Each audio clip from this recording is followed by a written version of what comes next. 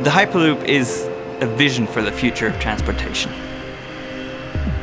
A few years back, Elon Musk, the founder of SpaceX and Tesla, thought of this Hyperloop.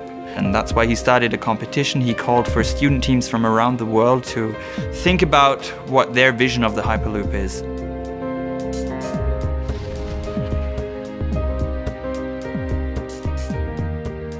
The idea of the Hyperloop is to have a closed tube with very low air pressure inside of it, and you can shoot little trains through it that will go close to the speed of sound, levitating off the ground with no air resistance. They are actually building a test tube which will be a mile long in front of the headquarters of SpaceX. All the teams will get to test their pod inside of the tube, and the fastest one will get a prize, and the technically best pod will get a prize. The Munich team has a great concept. They already built a pod that can be sent through a tube. So this is a really exciting concept because it shows how transport in the future could look like.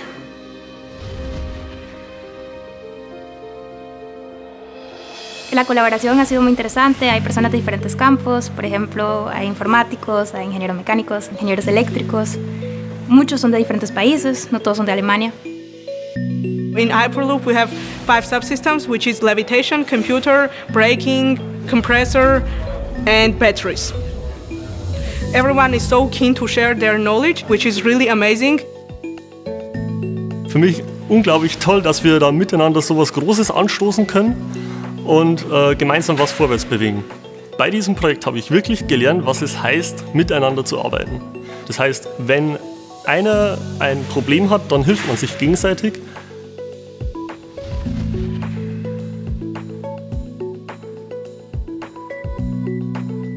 Nun, ich war 1993 im Weltraum für 10 Tage auf dem Shuttle. Zuverlässigkeit steht mit Abstand an erster Stelle in der Raumfahrt. Ich mich da reinsetze, muss ich wissen, ich komme heil oben an und heil wieder zurück. Und deswegen steht Zuverlässigkeit wirklich an allererster Stelle.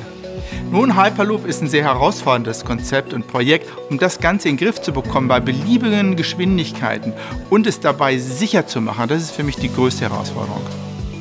Especially when it comes to safety critical products, you have to rely on their correct function.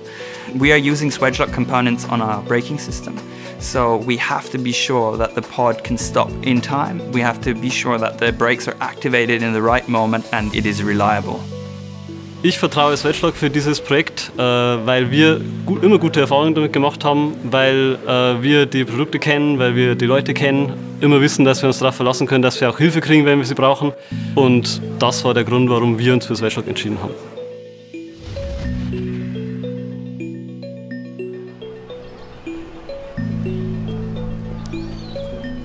Das ist ein sehr praktisches Projekt, wo Sie neben Ihren Vorlesungen einfach neue Herausforderungen, neue Probleme lösen können. Probleme, die es vor Hyperloop vielleicht noch gar nicht gab, Gedanken, die es noch gar nicht gab.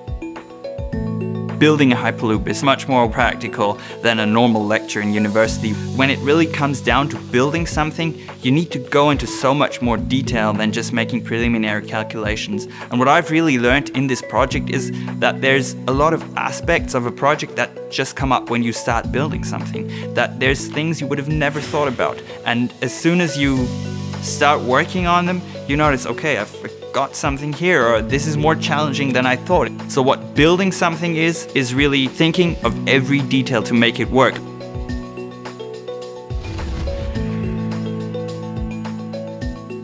We have technical details that were too complex for many other teams. We have a compressor in our pod. What the compressor does, it sucks away the air from the front, compresses it and pushes it out the back, which literally gives you 0 air resistance. And we made it work. The Swagelok sponsorship of the Hyperloop team means a lot to us. It's a great thing because it's an international competition. And we deal with something that is mind-boggling. I think it's something so innovative, and it could affect everyone and anyone in the future because it could be our future transportation.